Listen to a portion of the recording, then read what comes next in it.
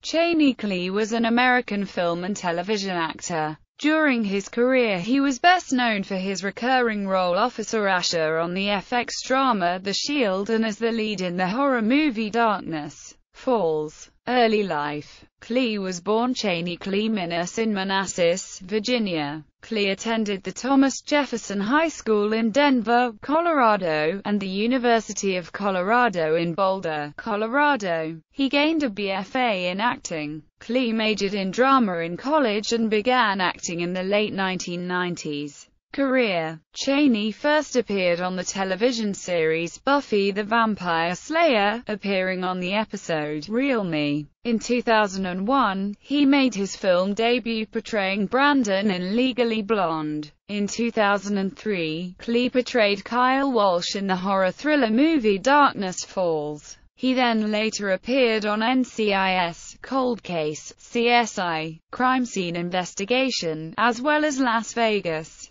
Kley's last movie was One Way to Valhalla. Chaney Kley won the Joseph Jefferson Award for being Best Actor in a Lead Role in 1998. Death. Chaney Kley died on July 24, 2007. According to his father, the likely cause was sleep apnea. Filmography.